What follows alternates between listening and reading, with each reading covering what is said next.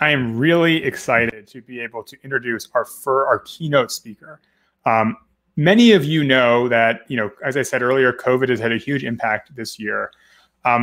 One of the things that I think has frustrated some people has been a government response, and the government response to COVID, especially early. But one of the real standouts of the government response, especially in the United States and then extending elsewhere, has been the COVID 3D Trust. And the real leader of that is our speaker, Meghan McCarthy. Meghan was instrumental in building a platform that allowed the government and the open source hardware community that were coming together to build out PPE and other equipment to move it out into the world and make it go forward. And this is no small feat, because in addition to juggling COVID, Meghan was also trying to interact with an entire open source hardware community and an entire US federal government to all make it happen. And so there's no better person to be the keynote speaker to kick us off at the 2021 Open Hardware Summit than Meghan McCarthy. Meghan, it's all you. All right. Hey, everyone. Michael, that was a really nice introduction. So I hope the expectations aren't too high here. Let me just see. I'm going to share my screen. Here we go. And great. Perfect. So anyway, thank you guys so much for having me on. I'm really, really excited. Speaking to the open hardware community is really important to us, especially over the last year. So, and I'm going to try and run through this a lot, but I want this to be the start of an ongoing dialogue, moving into the future to see how we can extend what we've done and better support this. I'm going to give my little disclaimer at the beginning. Nothing I say here is on behalf of the federal government. So we just put that in there, but I'm going to be talking about our government work and through our public-private partnership. So a quick background, I am with the National Institute of Allergy and Infectious Diseases under the National Institutes of Health. Some of you may be familiar with our director, Dr. Tony Fauci. And that on the bottom right is the NIH director, Francis Collins. And he is holding a 3D printed model of the SARS-CoV-2 virus that we developed at NIAID based on electron microscopy data. And we've been 3D printing since 2007. And we use these models to help our researchers and staff communicate these kind of things. So he was actually bringing that out at a congressional briefing back towards the beginning. Our program also works with virtual and augmented reality. So I'm going to be talking really about 3D printing today, but the program essentially embraces this whole spectrum of 3D technology, from the 3D printing, this physical objects, into the augmented and virtual reality and those immersive experiences. So our sort of I'll call it maybe a flagship from our team. We're in the Office of Cyber Infrastructure and Computational Biology at NIAID. In 2014, we launched the NIH 3D Print Exchange, which is an open portal where anyone can upload to share 3D printable models related to bioscience and medicine. And that includes medical models and molecular visualization models and open hardware. So we are actually working on version 2, and I can tell a little bit about that later, but we're expanding to go beyond 3D printing into encouraging use of these digital 3D assets into virtual and augmented reality and web-based 3D visualizations. But I will back up to the last year, which what even is that, where are we now? Is that, COVID came about and it really happened quickly. We all know that. It was March 11th that the World Health Organization declared this outbreak a global pandemic. The U.S. went from that day, the U.S. went from 245 cases per day to over 30,000 cases within 1 month. And there was this really desperate need for PPE really quickly. And why did that happen? There's lots of reasons. We can go into, global supply chains and these kind of vulnerabilities, the fact that this was not anticipated. How can we be better prepared for that? The WHO declared this pandemic on March 11th. There were, the open design and open hardware and making community really stepped up in an incredible way. The open source medical supplies group that Meghan McCarthy founded on Facebook, that was March 9th. So this was really quick. I mean, it was even before it was declared a pandemic. And I'll just go back. Here we go.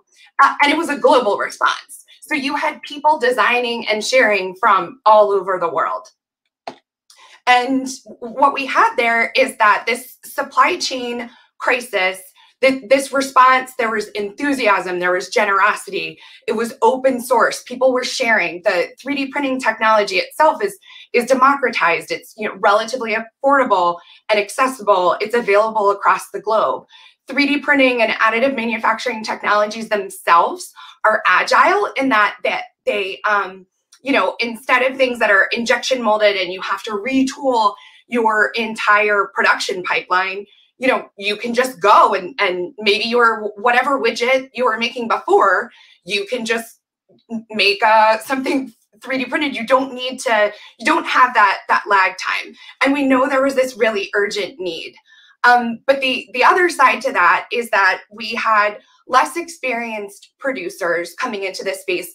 All of this was absolutely necessary, but a lot of these designs didn't have really what we saw as enough documentation and instructions. So it's not enough to just share your 3D printable file for PPE. There has to be more along with it.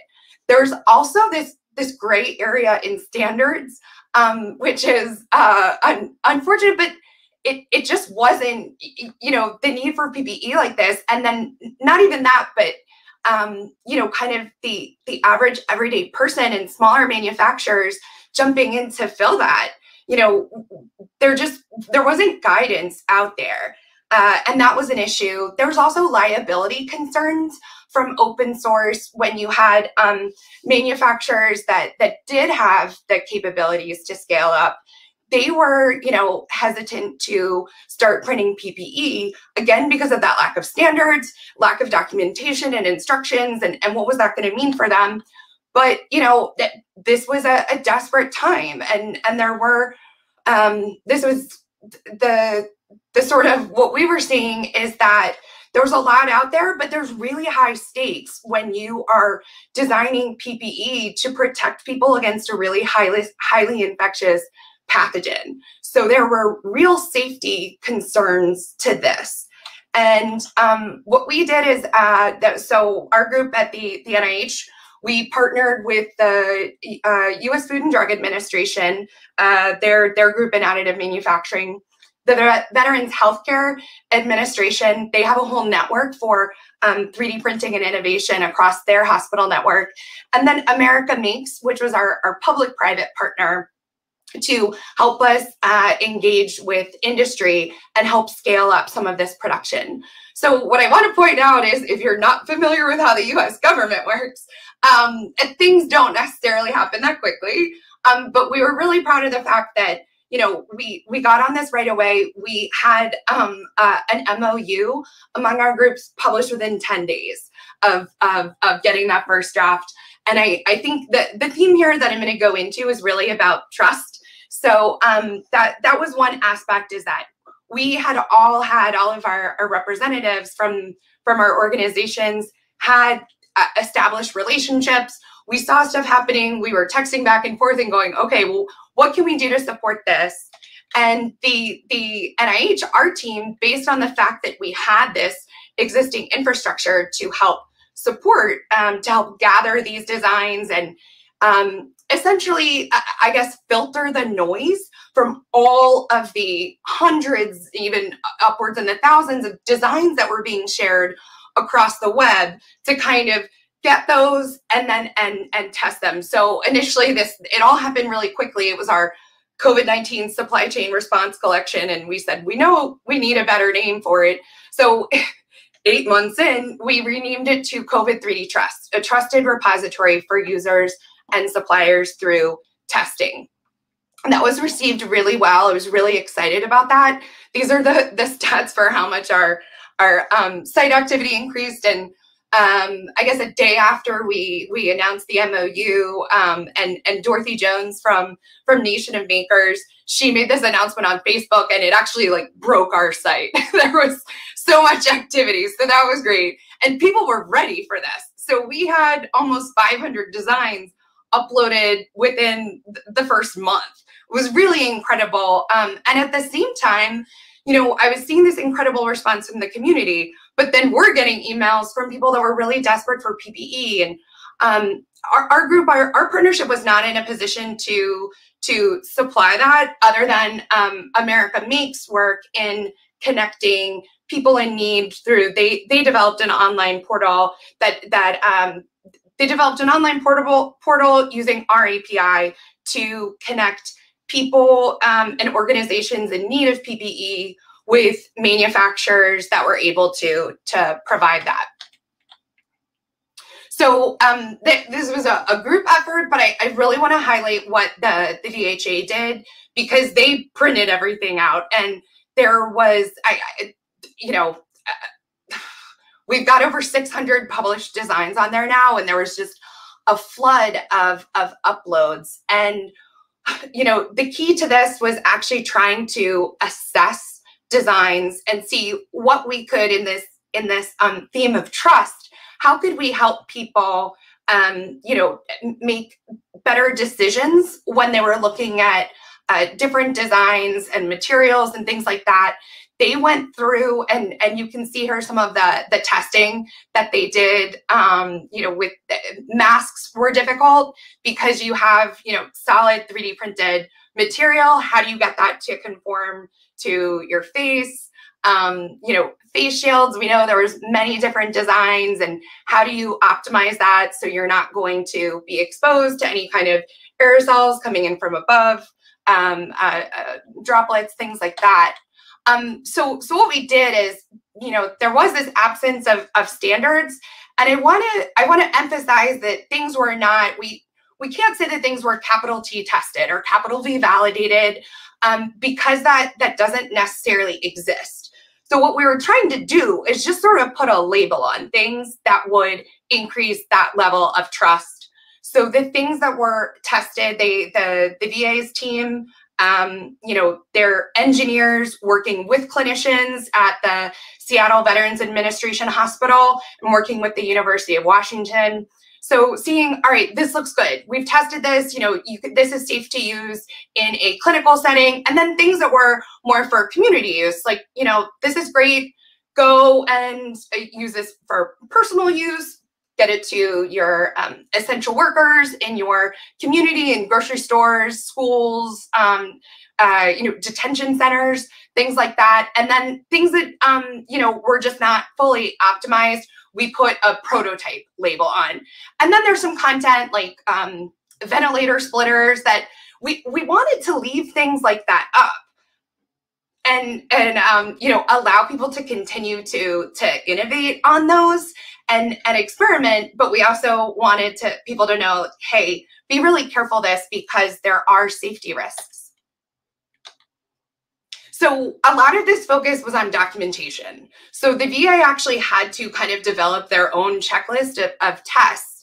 And, people need, again, it's not just about that file. You have to have additional information there, not just information for the manufacturer, but for people to use it, and that the manufacturers, whether it's large scale or small scale or an individual, to provide that to the end user. So there were a lot of really good examples of people donating their time and supplies to create hundreds of face shields for a hospital, but without enough information, hospitals, unfortunately, there are stories that they ended up in a dumpster because they just, it was outside of their normal procurement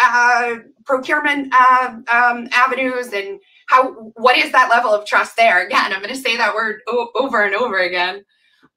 But so we ended up with, as I said, hundreds of designs. They are curated. You can filter and see, to kind of find what you're going to use. From March until the end of September, we had almost 210,000 downloads. So that was really, really exciting for us. And again, with that trust, as I mentioned, our organizations had had built up relationships over time. So that was really critical to having well-defined roles. There was no one competing with each other. It was just a really, really great partnership of us all working together. It's something that none of our organizations could have done on our own. So based on all of that, it was really great to see that those labels that were applied, helped people be more comfortable using, accepting supplies and making them. So we got a really good response from that. I've taken here from the impact report from the open source medical supplies and Nation of Makers that was published on January 18th, that they went out and gathered all of this information. And it's just a really incredible outpouring of support from all across the globe. So I will not, there was a lot of lessons learned. I won't dwell on that. These are the same references that Michael had put up at the beginning. I really encourage everyone to go and read those reports. There's really a lot of work that needs to be done forward, especially in the case of policy. And as we're thinking about what government can do to support this and use 3D printing and additive manufacturing as a way to fill the gaps in supply chain, in an emergency, while the manufacturers, say with injection molding capabilities, retool their facilities and then can really scale it up. So again, that impact report was really kind in recognizing this. They're saying NIH 3D print exchange, but it's the whole effort. A model for government facilitation of open source design sharing. And we've always been focused on open source with the code that we use, helping, with licensing and helping facilitate that open source sharing. So even down to the applications the 3D modeling applications that run some of the workflows on the back end of our scripts, and all of our code is published on GitHub. So that's really important to us. What I want to talk about in this theme of trust is, what does responsible design look like? So you need to have a multidisciplinary team. So for example, the VA had engineers and clinicians working together to test this out. We had the FDA informing standards and development. We had a number of different government organizations that were coming in and informing things, because there were so many different gaps that we almost didn't realize were there that we had to fill. The other is to think about risk assessment. And, this was a really crazy time. People were dying, and frontline healthcare workers did not have what they needed. And in that kind of fast moving situation, you really have to jump in and get people what they need.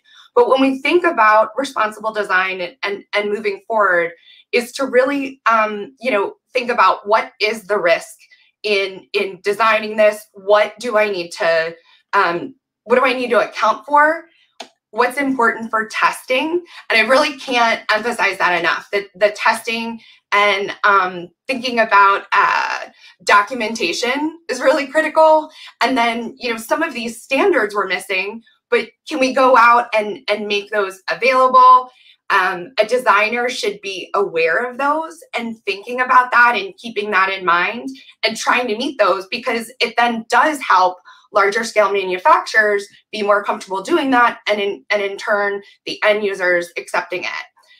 Being conscious of materials was something that was, it remains difficult to nail down what is safe when it's one thing to be using different, thermoplastic filaments that are going to touch your skin. So like PLA or ABS on a face shield that's going to be on your forehead.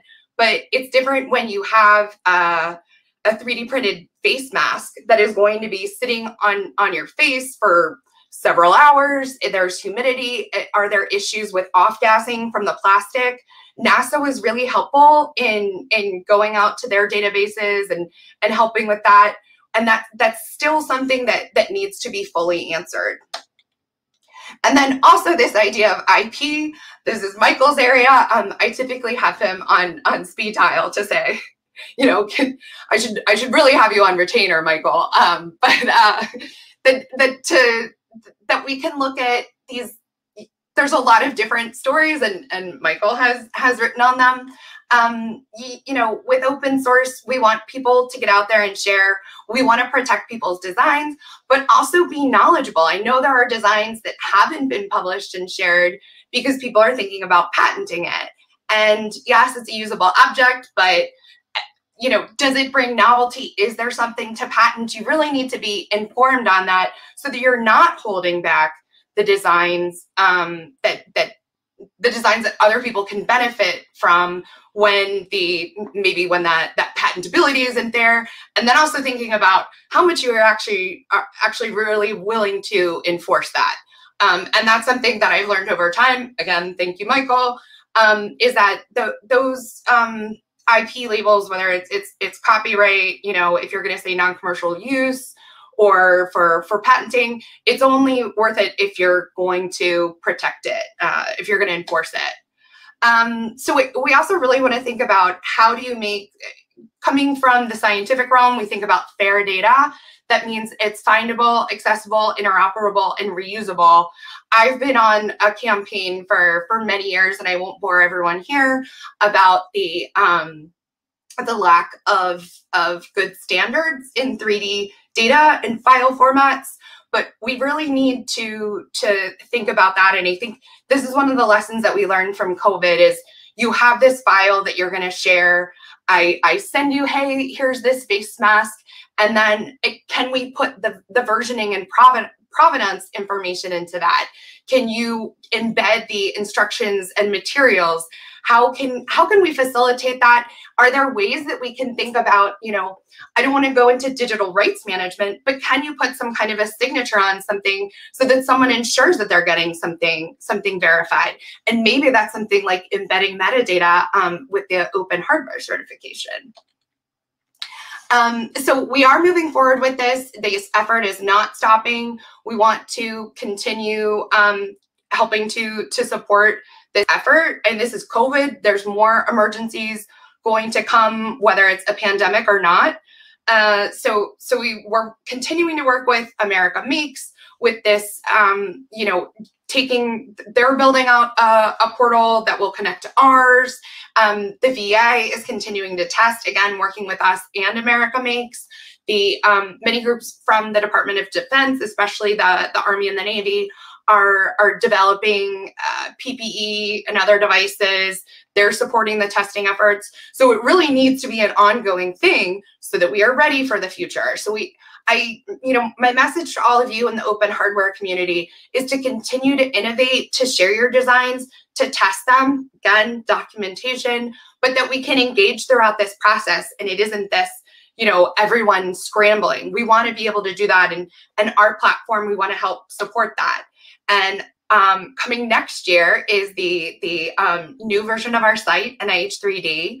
So we're rebuilding it completely from the ground up. It's going to be more interactive. We're going to support more 3D file types. All of these lessons learned over the last year, we're incorporating, putting in that open source hardware certification. And as I said, I really want this to be the start of a dialogue and going out, coming back to the open hardware community to gather your feedback. How can we support this? keeping an eye on what sort of policy improvements are there, and thinking about what can the government do.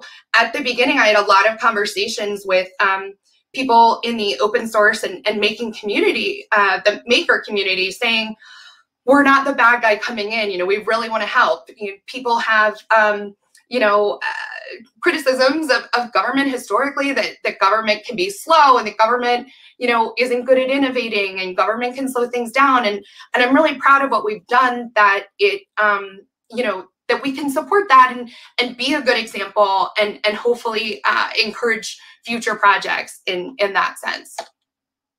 So this is just a quick, there's so many organizations that supported us. And actually, like, I have left off the Wilson Center and NYU Engelberg Law Center. I do want to thank you guys, because you have done work in engaging the groups that have responded in this way, and gathering this information, putting it out there. And I know that was a lot of work, and I really appreciate that, and appreciate you guys including my group and others in the conversation. So this was sort of our core team from FDI, VI, America Makes, and NIH, that we were meeting 7 days a week, every day for 3 months, and then 5 days a week, and now we're down to 3 days a week. So this is continuing. It was a really big effort. And then I'll just give a last sort of shameless plug for some more of our resources. If you're interested in looking at models of the SARS-CoV-2 virus or those related molecular structures, you can go to our website, and I would encourage you to go and download our Pathogen AR app, and you can look at some of those structures, as well as do your own COVID nasal swab test in augmented reality. So please check that out. Again, thank you so much. Please reach out to us, and we'll be continuing to reach out to the community to engage moving forward. But I'm very excited to be here, and thank you all for listening.